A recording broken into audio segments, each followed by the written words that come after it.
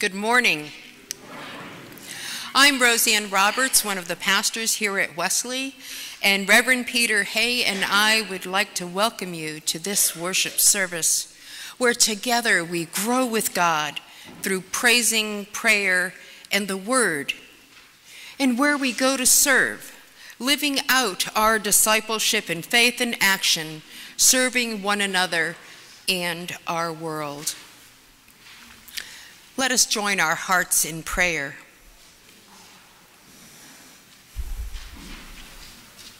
We worship you, Almighty God, for you knew us before we were born.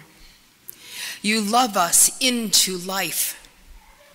Open our hearts and our spirits today to hear your word for us. And upon hearing the word, may we be convinced of our call to ministry and mission through your church. Bless us with your presence and your powerful love, for we ask this in Jesus' name. Amen. Let us stand as you're able and join our voices in our first hymn, I Am Thine, O Lord.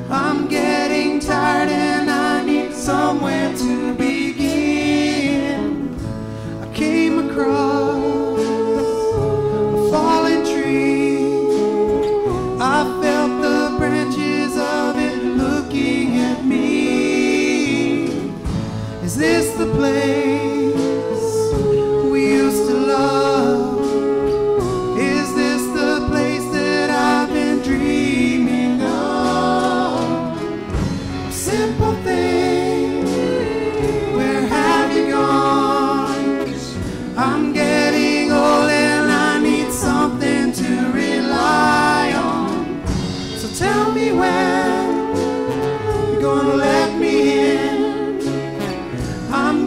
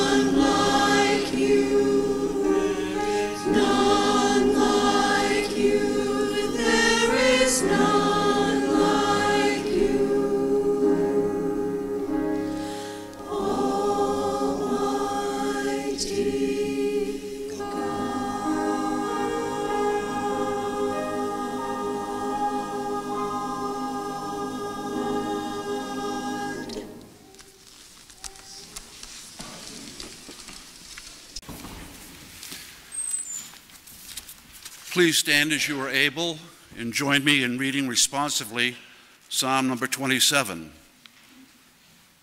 The Lord is my light and my salvation. Whom shall I fear? The Lord is the stronghold of my life. Of whom shall I be afraid? When evildoers assail me to devour my flesh, my adversaries and foes shall stumble and fall. Though camp against me, my heart shall not fear.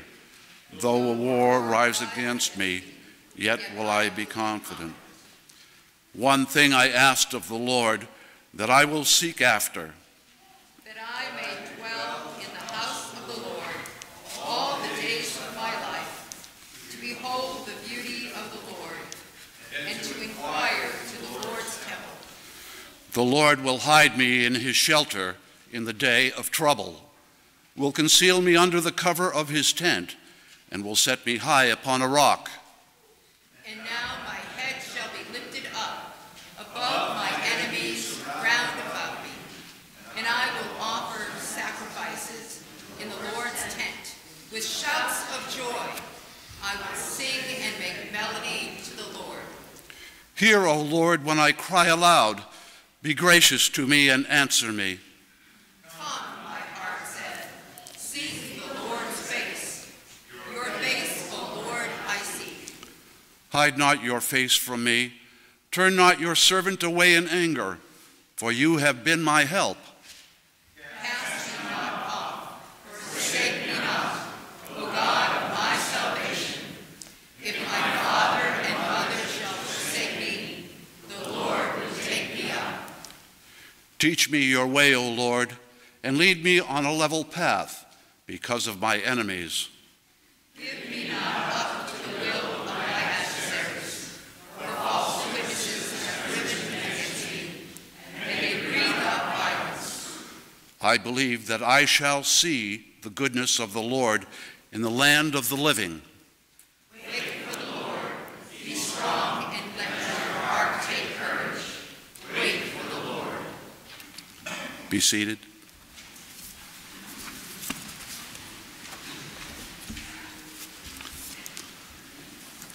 Our scripture lesson this morning comes from the Gospel of Luke, chapter 18, verses 9 through 14. It is the parable of the Pharisee and the tax collectors. He also told this parable to some who trusted in themselves that they were righteous and regarded others with contempt. Two men went up to the temple to pray, one a Pharisee, the other a tax collector. The Pharisee, standing by himself, was praying thus: God, I thank you that I am not like other people, thieves, rogues, adulterers, or even like this tax collector. I fast twice a week. I give a tenth of all my income. But the tax collector, standing far off, would not even look up to heaven, but was beating his breast, saying, God, be merciful to me, a sinner. I tell you, this man went down to his home justified rather than the other. For all who exalt themselves will be humbled, but all who humble themselves will be exalted. Hear what the Spirit is saying to the church. Thanks be to God.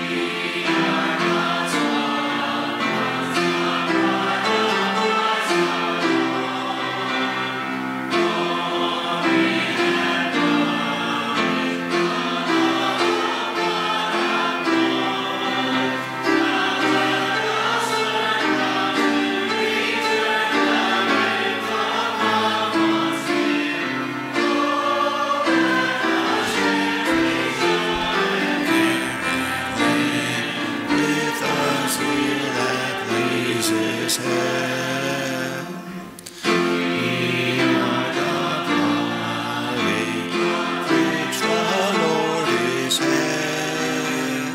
Lord of the great, risen from the dead.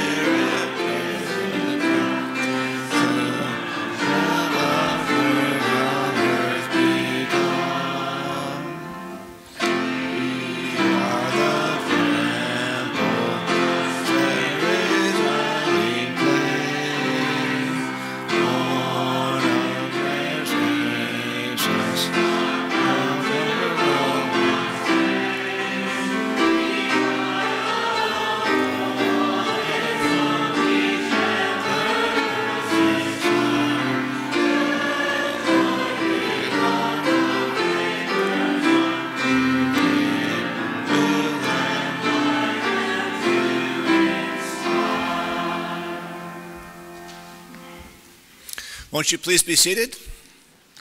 And would you pray with me? And now, O Lord, may the words of my mouth and the meditations of our hearts be acceptable in your sight, our rock and our Redeemer. Amen. Well, Lillian Daniel has sparked off quite a conversation within the circle of the mainline church. She published a book entitled When Spiritual But Not Religious Isn't Enough. She offers a rather frank critique of a particular worldview that seems to be very prominent in American culture right now. I find her tone somewhat unsettling. I really don't like the way that she writes and the way she presents what she has to say. But I think she has some important insights that if we think about them together, we'll become stronger Christians and better people. Now, part of the reason I don't like what she does is she employs a rather old, tried and true rhetorical technique called the straw man. Although in the days of inclusivity, we should say the person of straw. And what that is you assemble into one place a large grouping of stereotypes and connect them all together and say, this is what I'm going to argue against. And then you sort of attack it by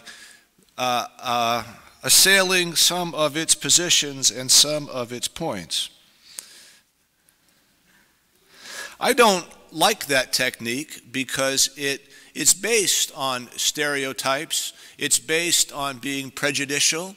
It's based on assuming you know something about someone else when you're simply operating on a stereotype.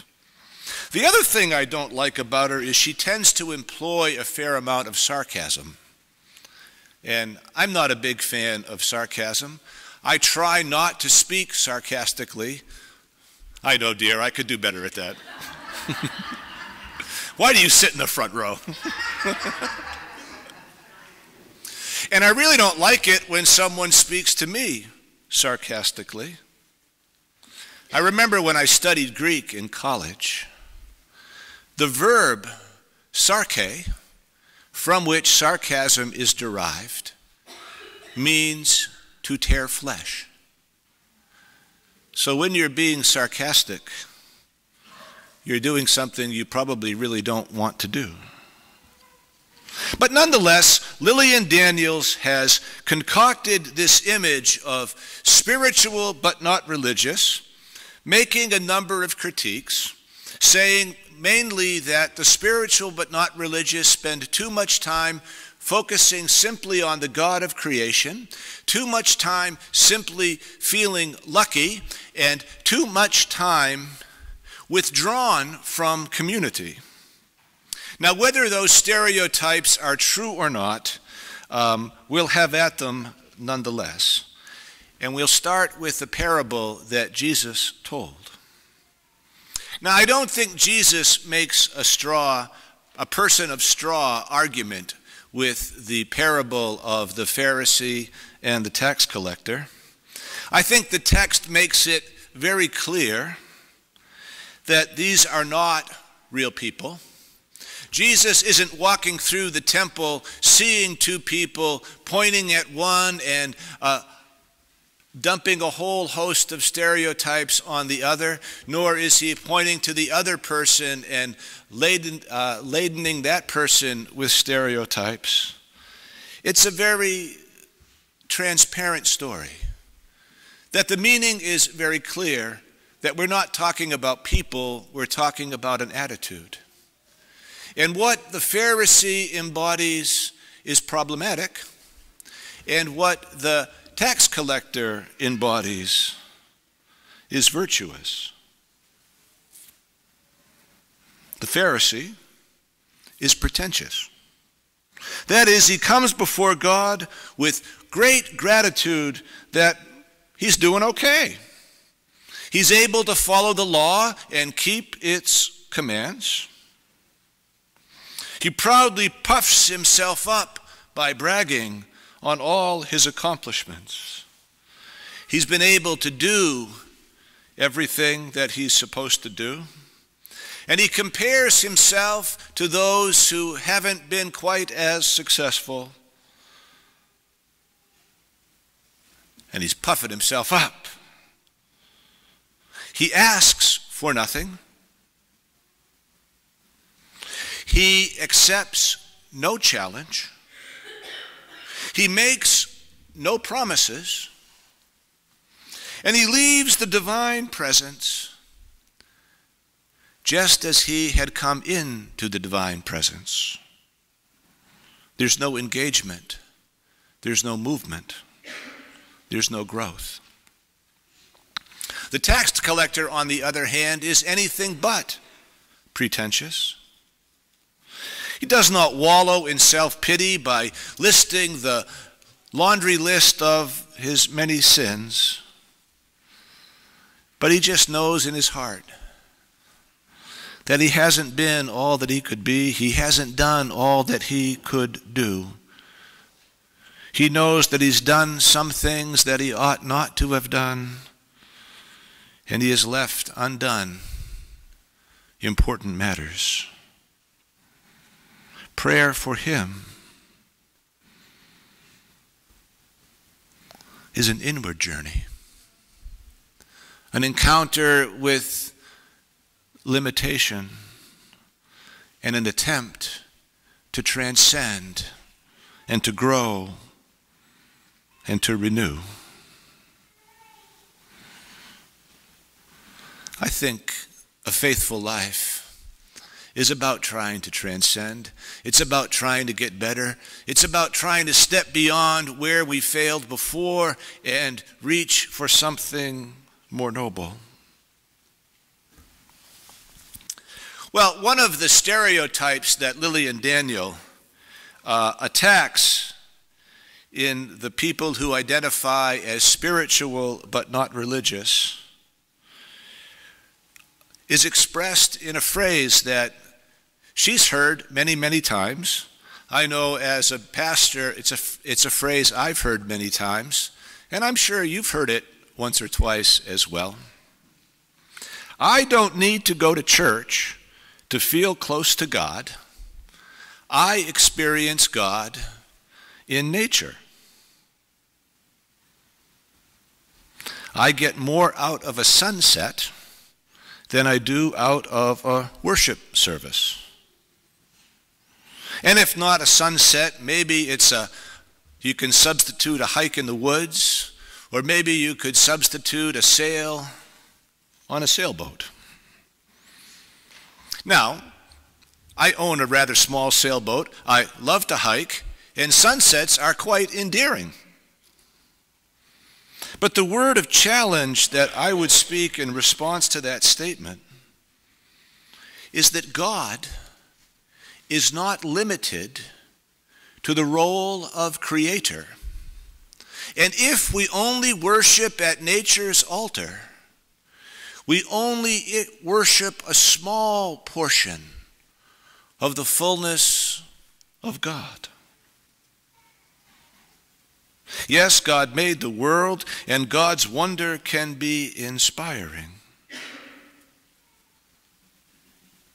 But all is not glorious in the realm of nature.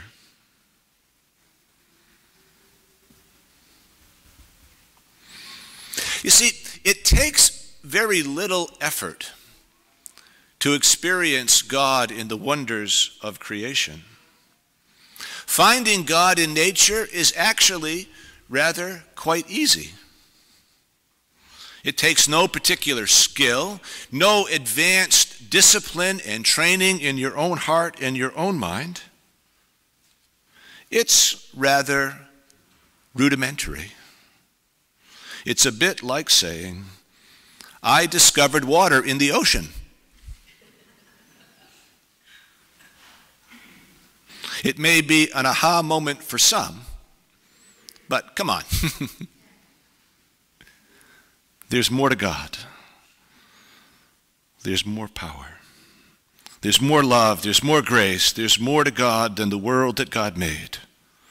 And remember, too, creation can be something of a mixed bag. Lovely sunsets on warm summer nights are inspiring, but what do you do with the bone-chilling cold of a New England winter when people freeze to death? Bunnies are cute, but creation has sharks and tigers and grizzly bears. And if we only worship at nature's altar, we will not learn how to live well in creation. You know, we have this really nice cat, which is a strange thing for me to say, because Kathy's had all kinds of cats, and I haven't really been fond of any of them until this one's come along. She's quite different. She greets us at the door when we come through. She'll crawl up in our lap, and she'll purr when we pet her. She really is a lovely cat. But there's a dark side to her story. And we got her from my cousin Jimmy, who's a vet. And he got her from someone who brought her in not once but twice. First time the cat came in, it had a bloody nose. The owner said it fell. Cats don't get bloody noses. Second time, the owner brought the kitten in. It had 2 crushed hips. Jimmy called the police, called his friend who's a surgeon, who reconstructed. You see, nature has shadows to it. Sorry. And if we only worship what is, we have to worship some things that are troubling. Creation is not God. And there is a part of God that is above and beyond creation that beckons us to be better people and to make creation more holy. What is not enough. Worshipping at nature's altar will not call us beyond what is to what ought to be. The second point that Lillian Daniels challenges those who identify as spiritual but not religious comes from a critique that she had with a proud father. The proud father began to brag on the spirituality of his son, saying this, My son gets it. The other day, he said that there were children in the world who live with hunger and warfare, that many go to sleep hungry and fearful. The father was rightly proud of the son's sensitivity. And the son went on to say that in response to all of that difficulty, he said, I'm lucky because I live here and not there. I'm lucky? I believe that feeling lucky in the face of a broken world is woefully inadequate. We ought to feel angry the way you sparked anger when I told you what happened to that little kitten. We ought to feel angry. The God of the Bible is not the God of the lucky and the strong. The biblical God hears the cry of an enslaved people and raises up a liberator. The biblical God sees the chosen people behaving in ways that are profoundly unjust and raises up a mighty army of prophets who speak a challenging word to the throne of Israel. The biblical God is not a God of the lucky. And wouldn't we have to say that Jesus of Nazareth is one of the most unlucky people to have ever lived? The proper response to human agony and injustice is not salvation by luck. It should be anger. The civil rights movement didn't happen because Martin Luther King Jr. felt lucky, though he was. As an African American, he was able to go to college. He earned a doctoral degree. He wanted to be an intellectual preacher. He was lucky. He could have stayed in that ivory pulpit. He could have had a wonderful career writing and teaching and preaching. He could have been lucky right up to a big fat pension and retirement. But he surrendered lucky. He traded in luck for an epic struggle for racial justice and human wholeness. God's really not interested in anybody feeling lucky. God's calling us to action. God didn't just create a world. God's seeking to save us from our own misery and awakening that spirit within you and within me right now.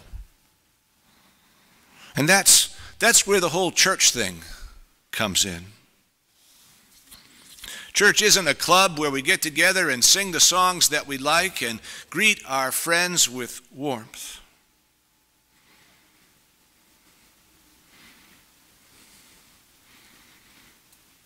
God didn't just make the world with all its beauty. God made human beings with all their glory and even their messiness. If you want to be advanced in the spiritual and the religious realm, try looking for God, not in a sunset, but in a human face.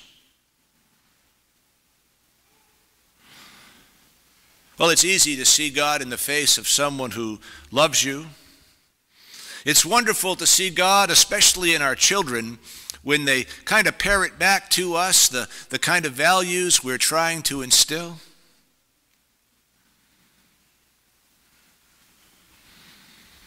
It gets a little more challenging, though, when your children grow.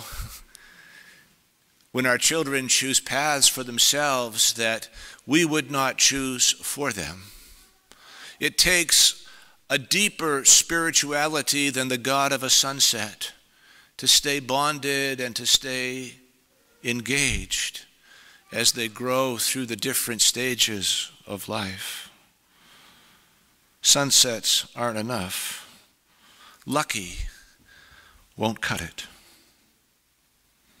It's easy to see God in the face of a friend who shares our values and affirms our political views. It gets a little harder when they have a different point of view, a different set of commitments.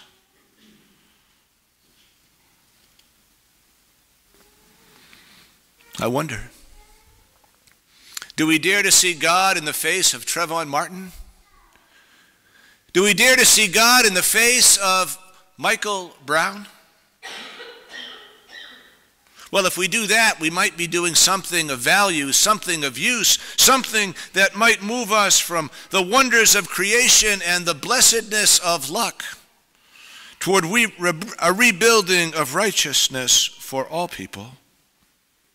When we can see God in the heartbroken face of African American parents who grow weary from teaching their children things that I never had to teach mine. And can we see God in the face of so many police officers who eagerly want to serve and protect a great nation, but do so with risk and with fear, with insecurity and trepidation? On this Sunday closest to Martin Luther King Jr.'s birthday, might we dare to see God even in the face of our racial conflicts, not worrying about who's right and who's wrong, but praying for a better day for all.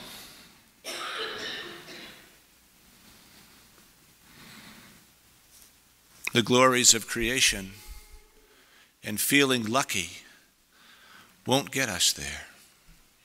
But the God that we know in Jesus Christ is yearning for that day.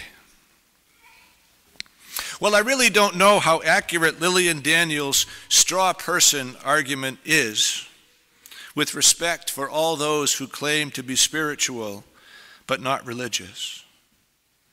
But I do know that finding God in the beauty of nature is only the starting point for a life of faith.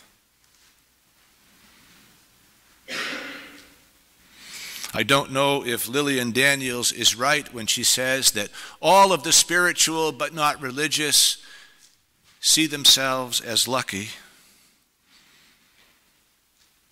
But I do know that God wants us to feel more than lucky. God wants us to feel angry at injustice. And I don't know if Lillian Daniels is right when she says that people withdraw from the church because they just can't bear to be around people who might have an opinion different from their own. But I do know that if we really work together, if we really engage one another with integrity in mission and service, that we'll make a difference for God and for our neighbor. Amen.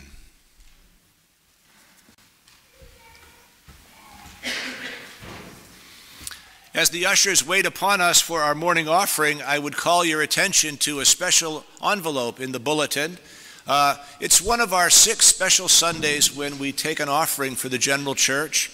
Human Relations Day is an offering that helps particularly folks who are ethnic minorities experience blessings of education. So if you'd like to help with that, we would be grateful. As a forgiven and forgiving people, let us share our gifts.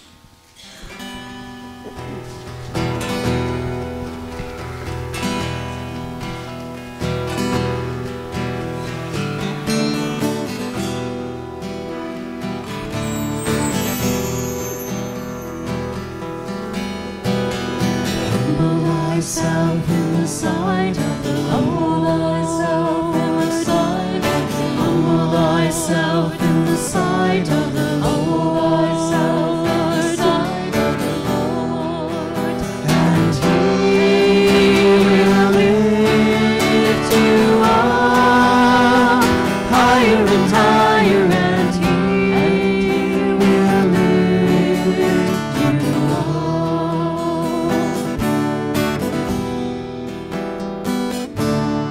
Humble thyself in the sight of the Lord. Humble thyself in the sight of the Lord. And he will lift you up higher and higher, and he will lift you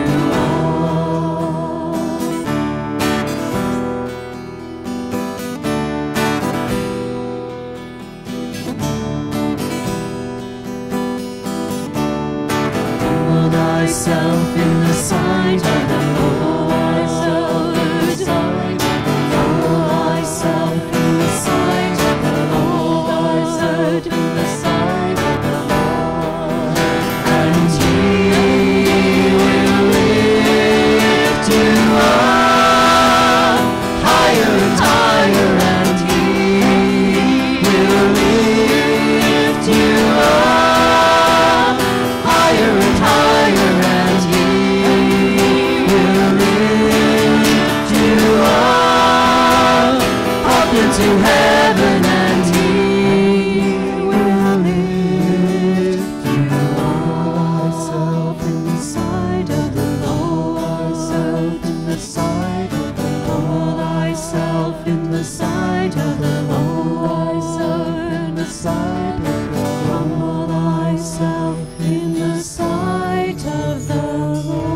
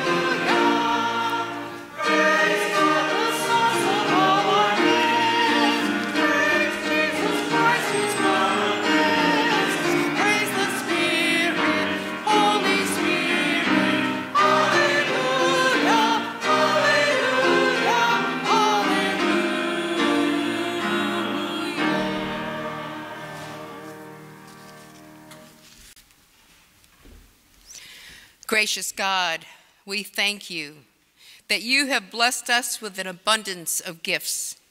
May this offering of our life and our labor reveal your love as we seek to share your promised reign with all of your world.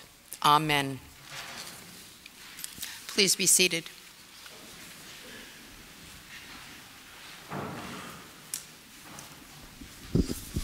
I do have three quick announcements I'd like to make this morning. The first is that right after this service at about 11:45 or 12 o'clock, there'll be the initial meeting of our church's confirmation program. So if you're interested in that and would like to know more about it, this is for our young people, and that'll be right after the service in Hannah Hall.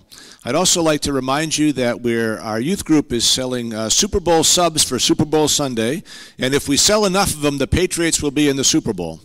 So, and you can actually order them online now. Deb Venator has set up a way you can do that. So if you'd like to help out with missions, we'd be pleased for that. And then on the 27th of January, we are blessed that our Bishop Devadar, will be with us. It's his day on the district, and we're privileged to host it. The bishop will be meeting with the ministers and the clergy from 2 o'clock in the afternoon till about 5 o'clock, and then there'll be a supper together. And then after supper, the bishop is pleased to meet with the clergy and lay members of the churches as well. So if you'd like an opportunity to get to meet our bishop, you have one, and I hope you'll take advantage of it. So those are the announcements I'd like to share with you. And Roseanne, would you lead us in prayer? As people of God, we come together in our need. Gracious and wise God, we are your people, and you have called this church into being to serve you in this world by helping others, by loving others. We offer our prayers for each other, for those near and dear to us. For the situations of difficulty and strife in this community and in our world.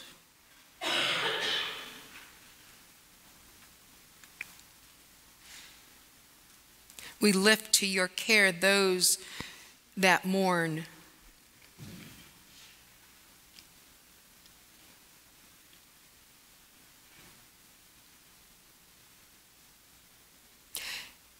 And for the injustices of our world.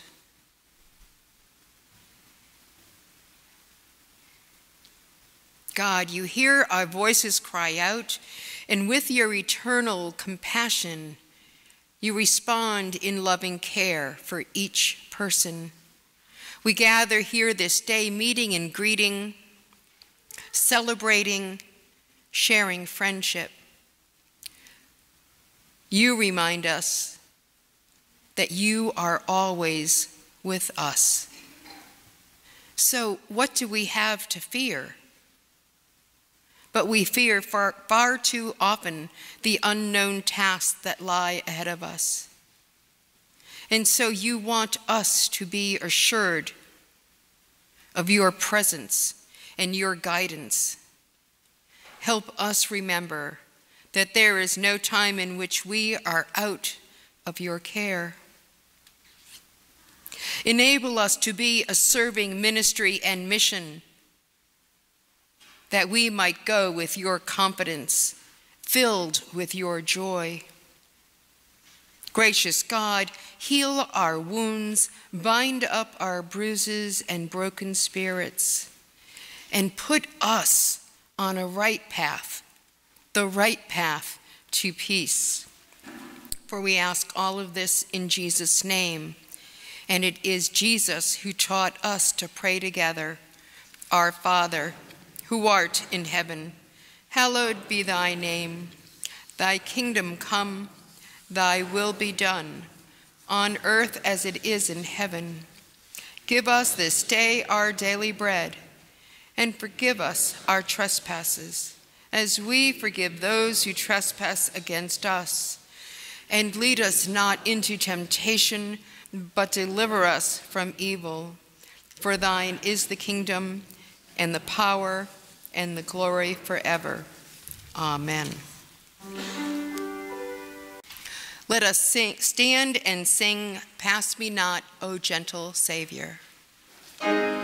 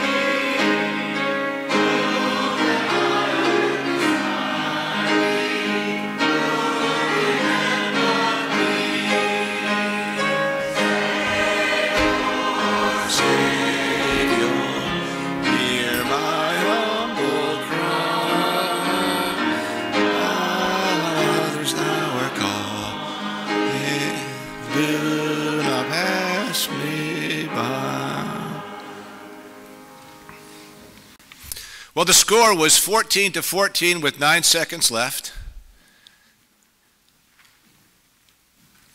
And one of the players in my basketball game yesterday ran down the court and put up a shot, got fouled. First foul shot, she bent her knees, bent her waist, put the ball up, missed the backboard, missed the rim, hit the wall. But she had another shot. She made it. We won. Go and know that you belong to the God who gives you another shot. However you may have disappointed yourself and someone else in this week, well, there's a new week ahead.